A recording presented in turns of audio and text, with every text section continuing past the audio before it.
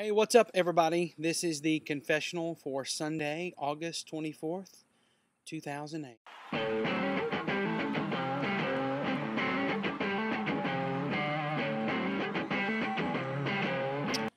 All right, today was actually my last day to lead worship at the church. Now, next Sunday's technically my last Sunday at First Methodist, but I'm preaching next week, and so today was my my last chance to lead worship. So it was kind of bittersweet, you know.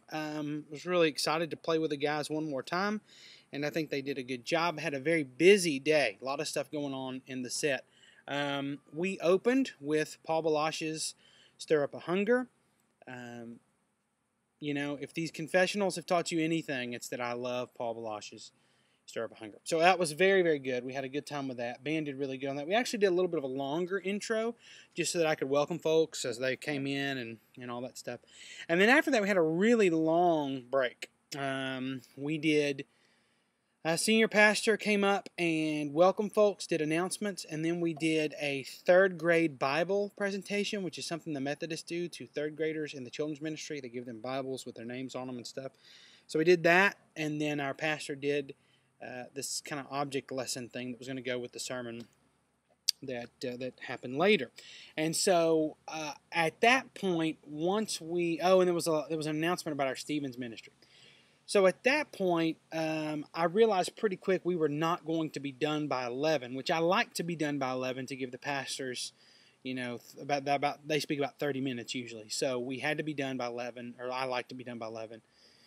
And so real quick, I realized it probably was not going to happen. So I kind of looked at the band, let them know we were probably going to cut a song. Second song we did was my song, My Lips Will Sing. Probably of all my songs, that one is one of the best received. So we did My Lips Will Sing, did great, did a CD version, lots of energy in the room, folks really singing.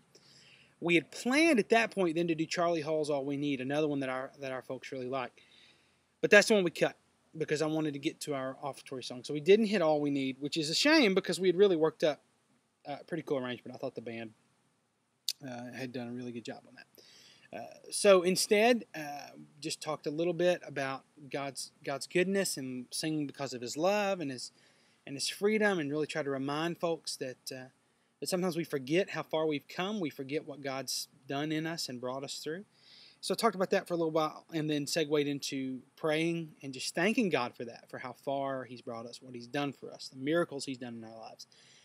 And then in that prayer also begin to just declare and proclaim Him as enough, powerful, mighty, sufficient, all-sufficient, all those things, praying that prayer as we were approaching offering, which is something I think is important for us to remember when it's time to give our money, is that God is big enough, and He is a provider, and He is sufficient. He's big. He's the biggest, right? So prayed about that, just sort of praying in agreement about that, and from there went into another one of my songs, I Am Glad, which is probably our second best received Todd Wright song. So, man, my eyes look really big. Well, they are big, but anyway. So I Am Glad went great. Did a relatively similar CD version with the guitar lead, which we usually don't do, but it just felt really good. A lot of good energy on that. Came down for the sermon, and then when we came back up, we actually hit All We Need. I decided to get that in the set. The band had worked on it, so I thought, shoot, let's do it. I was going to do it a little more mellow because it was sort of the ending, and which meant we weren't going to do sort of the A minor, E minor bridge, real rock and roll and weird spacey bridge. And I didn't do the vocal cue. Normally I do a vocal cue, and I didn't do it, so I thought, well, the band would catch it. And the band didn't catch it and went into the bridge. So, yeah. So for that sort of commitment time, that song got a little bit rocking. And so then we broke it way down. We usually come way down for just one line, and we have all we need, and usually everybody rocks in. Scared that was going to happen, it didn't. So I think the band kind of got the signal at that point that we were not trying to do the full version. We didn't do the big all we need at the end. We just kind of wrapped it up. And then our pastor dismissed everybody, and we left. And so it was a good day. Yeah, I mean, it was good. last days are kind of interesting. I mean, some part of me wanted to play a lot. Some part of me just wanted to hang out with my team and just maybe not even play at all. Just hang out and talk and laugh and stuff. So got another week of clearing my office and getting some resources to the next video guy. We've got a guy who is going to sort of take over for me, some of our editing. So I got to get it to him. One cool thing today was, as I'm playing the closing song, we played Stir Up a Hunger on the way out. And I look up, and there is, boom, Don Wayne Kreger, and boom, Stephanie Kreger, who are friends of mine from another church in town that I used to go to and grew up with those guys. They're just a tad bit older than me, just a little bit, guys, not much.